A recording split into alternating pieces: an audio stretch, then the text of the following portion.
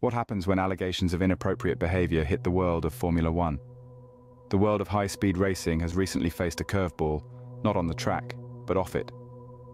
It all started with Red Bull's team principal Christian Horner, a figure who has been at the helm of the team since 2005. Allegations of inappropriate behaviour towards a female colleague surfaced, casting a cloud over the Red Bull pit.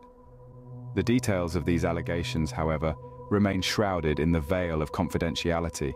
In response to these serious charges, Red Bull launched an internal investigation.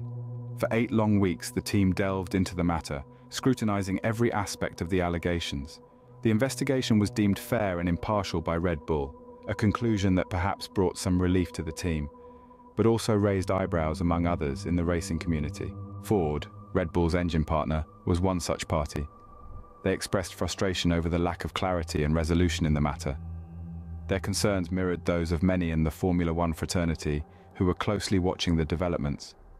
The call for transparency was echoed by none other than Mercedes team principal Toto Wolff and the FIA, the governing body of Formula One. They emphasized the importance of integrity and inclusivity in Formula One, a sport that thrives on the talent and commitment of individuals from all walks of life. Horner, in the midst of this whirlwind, held his ground. He denied the allegations, maintaining his innocence throughout the investigation, and at the end of those 8 weeks, the verdict was in.